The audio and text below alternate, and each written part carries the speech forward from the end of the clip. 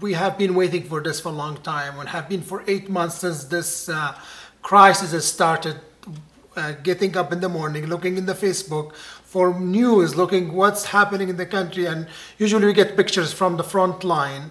And today was an unbelievable day, where the end of the dictatorship, the end of people of Libya who have been sacrificing for a long time. So it's no question, today is a day of victory for the Libyan, and great moment for the right of Libyan people. We hopefully be able to see Libya a democratic country and a bright future for Libya.